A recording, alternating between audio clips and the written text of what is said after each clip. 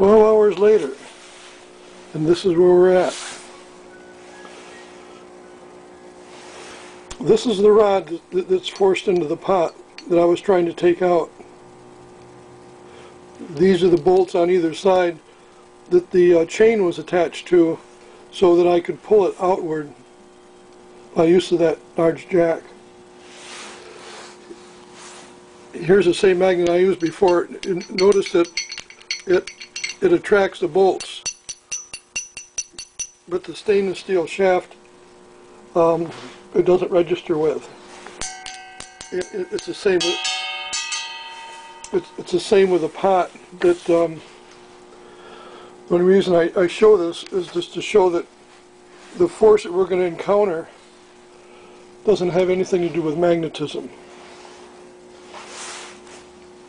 This, as you can see, fits in this guide in the bottom of the pot.